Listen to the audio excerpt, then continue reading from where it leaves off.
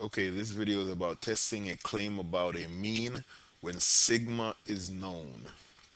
So, the notation that we're going to use, well, since we're testing claims about means, we're going to have n for the sample size.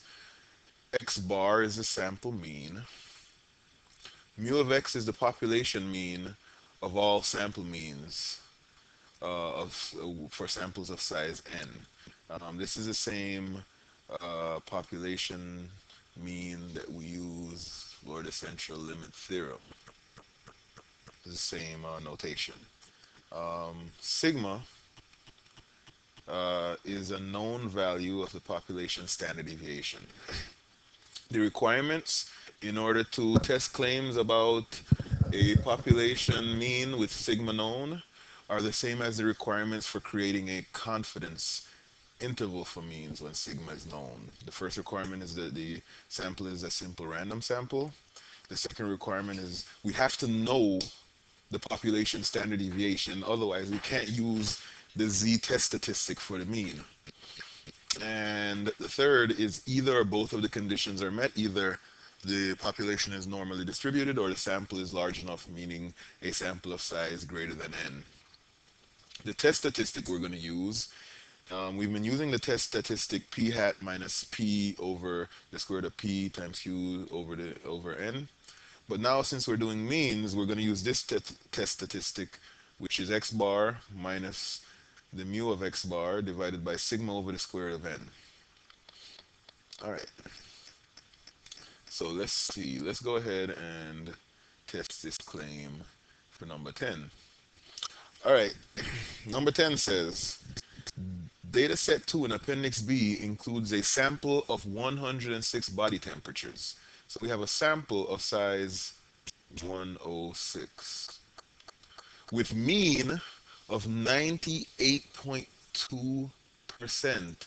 So the mean, or x bar, for that sample is equal to 98.2 degrees, not percent. I said percent, degrees. All right, so the next thing is assume that sigma is known to be 0.62. So now we're given sigma and we say it's known to be 0.62 degrees. And then they say use a 0.05 significance level. So 0.05 significance level, they're giving me alpha there. Alpha is 0.05. So use a 0.05 significance level to test the claim that the mean body temperature of the population is equal to 98.6.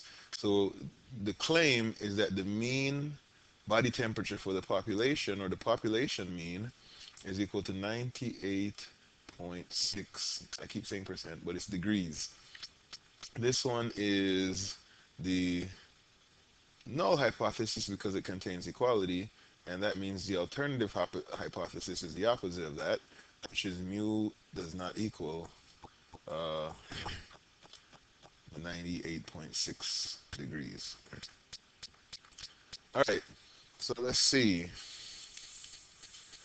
Is there sufficient evidence to conclude that the common belief is wrong? The common belief is that the body temperature is equal to 98.6. That's the claim, actually. So the claim is that the mean body temperature is equal to that. Okay, so let's go ahead and start our hypothesis test. We have our null and alternative hypothesis. The next thing we want to do, well, I'm going to do this using the traditional method. So I'm going to find the critical z. So since we have here a two-tailed test, I'm looking for the z of alpha over 2, and my critical z is going to be the z-score that separates an area of alpha over 2 in the right tail. So let's go ahead and find that z-score. Will be our critical value. So we're looking for, well, alpha is 0.05. Alpha over 2 is then 0.025, half of 0.05. And I'm looking for the z-score that separates 0.025 on top And of course, its opposite, because this is a symmetric distribution, would have 0.025 on the bottom here. So I'm looking for that critical z-score, and then these two tails will be my rejection region. These two tails that I'm shading over here, these will be my rejection region, all right? So anything that falls in this shaded area will be, any test statistic that falls in this rejection region, or this critical region, will warrant the rejection of the null hypothesis. And otherwise, if it's in the middle, then we fail to reject the null hypothesis. So let's see. Let's go ahead and calculate this. So we have our TI 83 calculator to do this for us. So we pull it out. Let's see. And what we're going to do is we're going to try to find the z-score, and we need the area to the left. And the area to the left is the complement of 0.025. So let's turn it on. We go to second. We go to distributions. And we want an inverse normal. And we're doing the inverse normal for 1 minus 0.025. And it turns out that our critical Z is 1.96. So I have a 1.96 for an extremely large value, and anything above 1.96 is going to be unusually large, and is going to lead us to reject the null hypothesis. And I also have negative 1.96, which is the boundary for extremely small values. So anything less than negative 1.96 will also cause me to reject the null hypothesis. So now I have my rejection region. All I need to do now is calculate the test statistic. If my test statistic falls in one of these two shaded areas, then I reject the null hypothesis. If it falls in the white area here, I fail to reject. So let's calculate, well, this is a z of alpha over 2 actually. So let's calculate that test statistic. Well, the test statistic, if you look here, the test statistic is going to be x bar minus mu over sigma times the square root of n. So let's see. The test statistic is x bar, 98.2 degrees, minus mu. Well, mu is hypothesized to be 98.6 degrees, 98.6 degrees, divided by sigma, which is 0.62 over the square root of n. And the square root of n is the square root of 106. And this calculation yields negative 6.64. Now, just with my knowledge that that things values usually fall within 2 standard deviations of the mean, and this is actually almost 7 standard deviations away from the mean, I'm going to assume that this is uh, going to fall in the rejection region. And if you look here, negative 6.64, well, is way out here somewhere, way out in the rejection region. So negative 6.64 is an extremely, extremely small value. It's way out in the rejection region. So because we have our test statistic out in the rejection region, we reject the null hypothesis. And then we can look to do the final wording for our conclusion from that table. Right.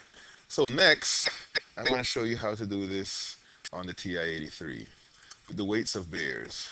So this problem reads, the health of the bear population in Yellowstone National Park is monitored by periodic measurements taken from anesthetized bears.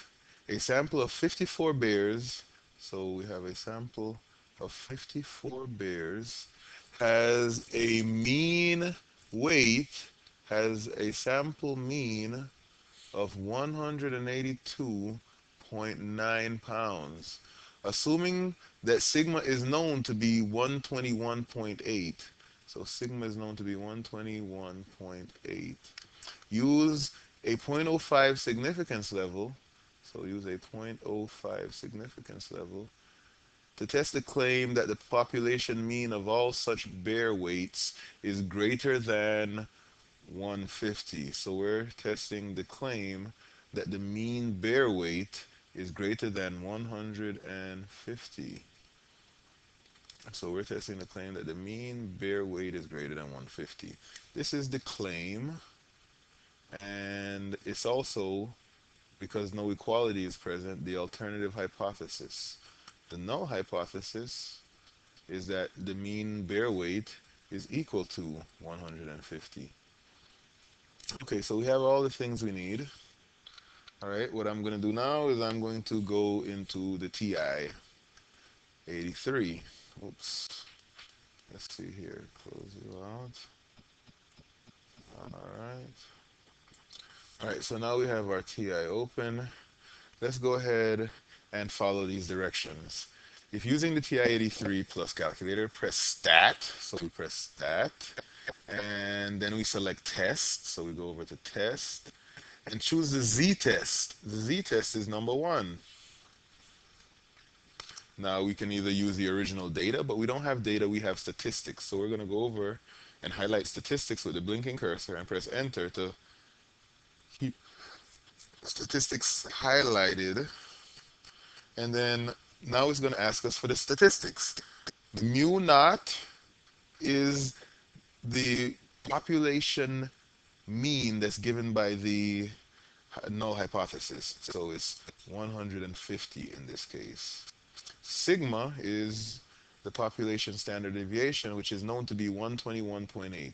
121.8. X bar is the sample mean, which is 182.9. 182.9. And let's see, N is 54. 54. Then it asks us for our alternative hypothesis. The alternative hypothesis is that mu is greater than the null hypothesis, the mean from the null hypothesis. So let's see.